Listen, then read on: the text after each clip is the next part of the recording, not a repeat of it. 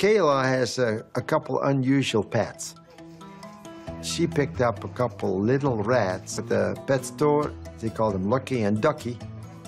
Kayla's tiny rat pups are in rough shape. They were sniffling and starting to wheeze. Hello. What you got, little rats? Babies one. How long have you had them? A week. And are they sneezing and everything? Yeah. Come on. There you go. Good boy. At only 6 weeks old, Lucky and Ducky are vulnerable to countless diseases. They are very well behaved. You've been handling them already. Doc starts by checking for signs of infection. But there's a big problem. You're tiny.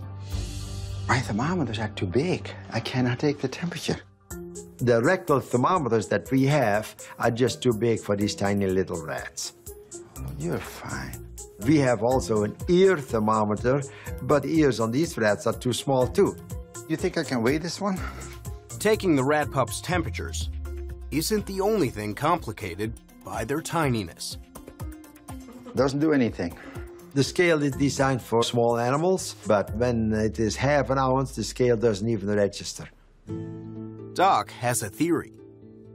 When they come in from a pet store, where from one environment to the next, many times there is a trouble with being shipped around. And you get a cold, and basically this is what it is. So you can put it back in there. I can get some antibiotic in the drinking water. You put it in the drinking water, so they're getting the antibiotic just on a regular basis. That's about all I can do for these little things. You cannot, give them pills, because that is not a pill small enough. Okay?